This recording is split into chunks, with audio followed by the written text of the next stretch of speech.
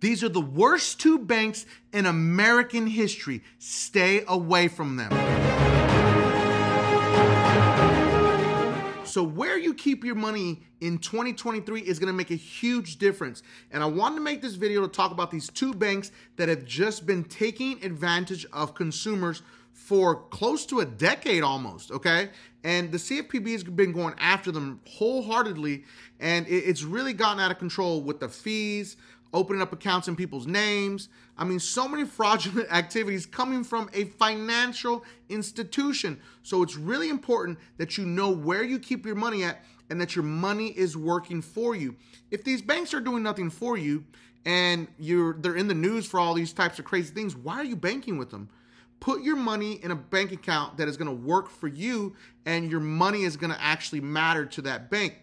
I talk about credit unions all the time, and I've talked about other banks also. So make sure you go watch those videos, because I'm going to cover everything about banking in 2023 so people can really understand that where you put your money at really matters, because it's going to determine your lending for credit cards, auto loans, mortgages, personal loans.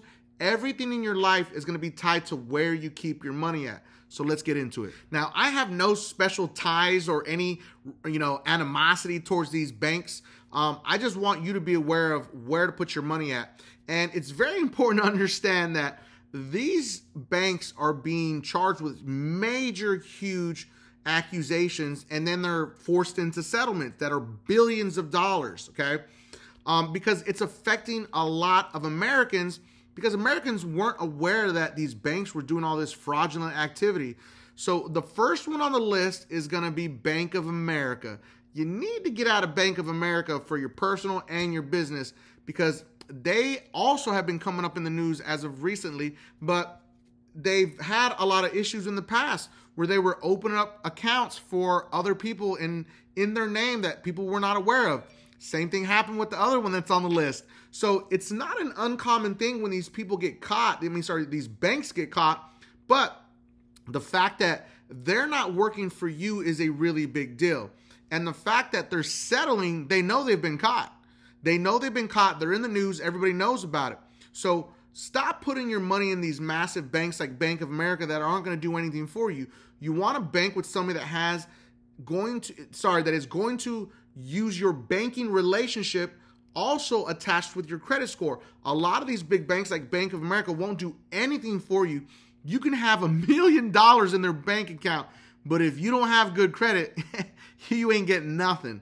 Which, I get it, but at the same time, why would you want to keep all your money in a bank that's not doing anything for you, especially as a business owner? I cannot stress that enough. As a business owner, if this bank is not doing anything for you, why keep your money there? Now, one of the biggest articles that a lot of people don't talk about with Bank of America is this massive issue with Zelle. So I don't know if they created Zelle. I don't know where Zelle came from, okay? But this peer-to-peer money transferring service of Zelle, I know how it works, but I don't know who created it, okay? So I'll give you full disclosure there. But Bank of America has been adding it as a feature into their app. So they're making you feel like it's safe, right? You can use this. It's going to be safe because it's coming directly out of your bank account, okay? Now, what Bank of America did not disclose to all of their users and their members is that if you pull a transaction through there, it's coming directly out of your bank account. And now these people have easier access to your bank account because guess what? It's connected to your bank account. So if something fraudulent happens, someone gets a hold of your Zelle account, they can just wipe out your whole account.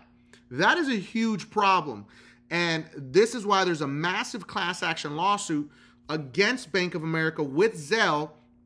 I think there's two of them that are completely separated. So if you were involved in that, if you had any fraudulent activity that happened and somebody stole some money out of your Zelle account, which is your bank account, then you need to, Google Zelle class action, because it's literally out there, and there are legal representation out there for this.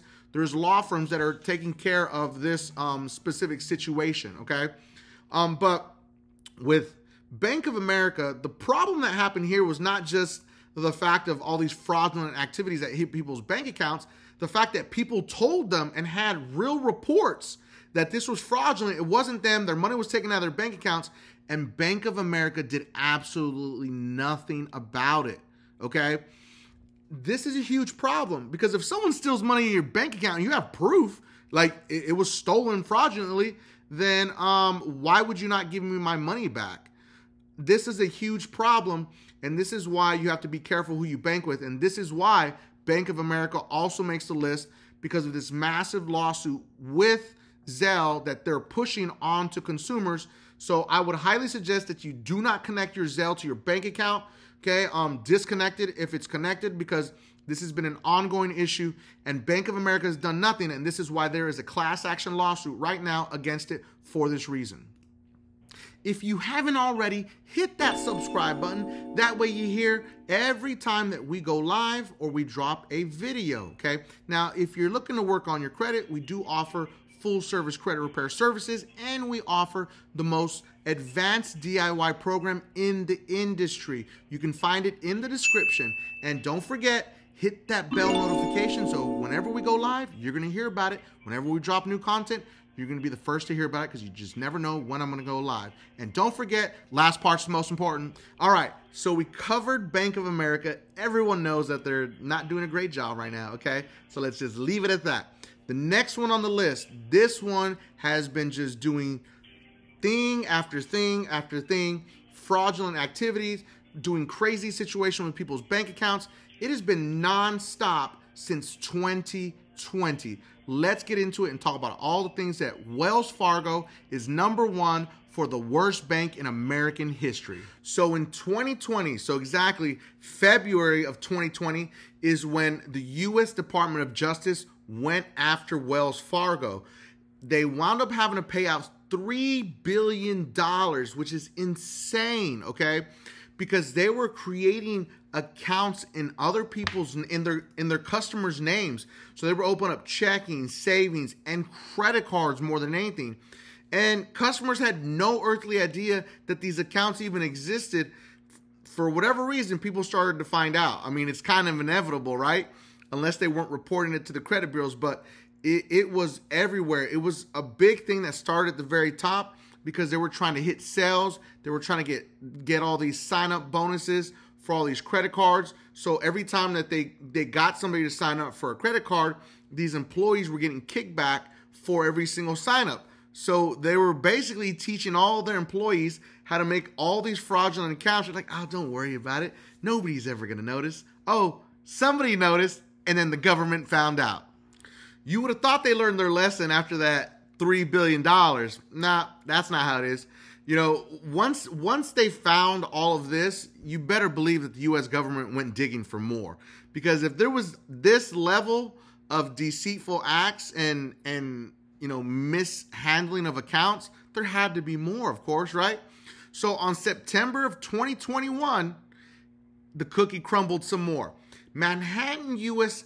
attorney announces a $72.6 million settlement of fraud lawsuit against Wells Fargo Bank for overcharging foreign exchange customers over 7 years.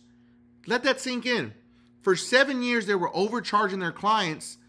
And did these people even notice? Probably. Some of them probably not. So it went on for this long. So another deceitful thing that Wells Fargo got caught. Oh, believe me, it just gets better, okay? Because it didn't stop there, of course, because criminal activity just has no ending to it, I guess. So Wells Fargo Bank got sued for race discrimination in mortgage lending practices. Okay, the lawsuit was filed on April 14th in the Northern District of California states. The bank approved more white borrowers for a mortgage loan compared to black applicants in 2020. This is insane. So not only are they doing all these fraudulent things with people's accounts, overcharging people, now you got discrimination on a whole other level, and they got sued for it in April 26th of 2022. That was pretty recently, people. Now, you would have thought this would have all ended right here, right? No. Why would it? Okay, because the plot just keeps on thickening. Well, December 21st of 2022, Wells Fargo agrees to $3.7 billion settlement with the CFPB over consumer abuses. Now, we thought that it was enough before, right? No, it definitely wasn't. They were being sued because of consumer abuses tied to mortgages, auto loans, and overdraft fees. I mean, what more could you ask for? So the crazy part about this whole story about how this all conspired was it's all about credit reporting. They were not reporting they were not reporting payments for cars, mortgages, and then guess what? So those payments didn't go through, so then they were hitting them with overdraft fees. So on top of everything that they were doing, they did that. Now, you think that's bad. The worst part about this that happened to so many Americans is their homes got foreclosed on, their cars got repossessed. So could you imagine if you were doing business with a bank and they kept saying you weren't making any payments? And then you kept getting notices. You're like, this just can't be real, right? It just can't be real. And then your car gets repossessed. And then they foreclose on your home. This is why it's very important for you to understand where you keep your money at. You need a bank that's going to take care of you based on your banking relationship. These big conglomerate banks are really showing us what they're made of and how they really don't care about us as consumers. And this is a huge problem because if you're going to keep your money in a bank, they're not going to take care of you and they're going to do stuff like this. You got to find a better option. And we're going to keep talking about better options, better banking relationship options, and different banks that you can bank with. But you got to stay away from these two big banks right here because they are no bueno. Thank you for watching. And always remember, subscribe to increase your credit score.